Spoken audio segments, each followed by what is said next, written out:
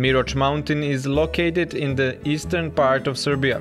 This mountain is rich with herbs and flowers that only grows in this part of Europe, and this is in one word nirvana for cattle farming, recognized by one lady that was born and raised in these hillsides of Miroč.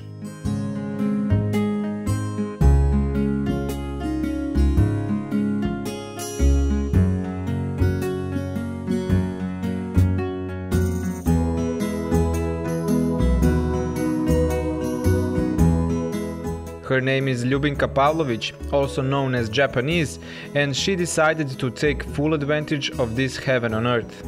Every day, on 100 hectares of land, Ljubinka and her cows wander around these hillsides.